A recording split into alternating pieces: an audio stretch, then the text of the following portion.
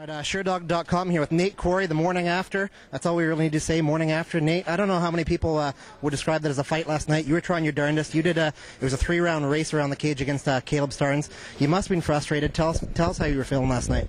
I was very frustrated. I like going into fight. I've said before I would rather lose in a spectacular way than win a very boring decision where I didn't do my part.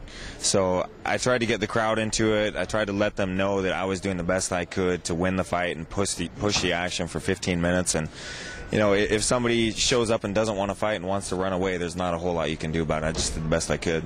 Yeah. The crowd was, for the most part last night, they were pro-Canadian, anti-everybody that was non-Canadian.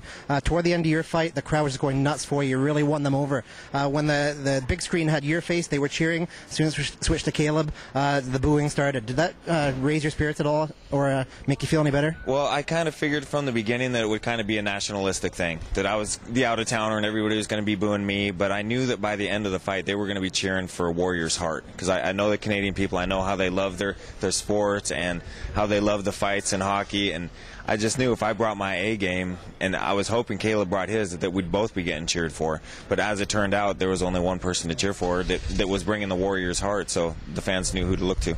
Well, you certainly had the Warriors' heart. Just from where I was sitting, it was kind of hard to make out what happened after the fight, but it seemed like there was a little bit of drama there with Caleb's camp. Could you tell us what happened there? I missed some of it. I guess him and my cornerman kind of got into it, and he said he wanted to beat up my cornerman, and we were like, you didn't show up to fight tonight, are you going to show up to fight then? You know, what are you going to do? So did you get a chance to talk to Caleb afterwards at all?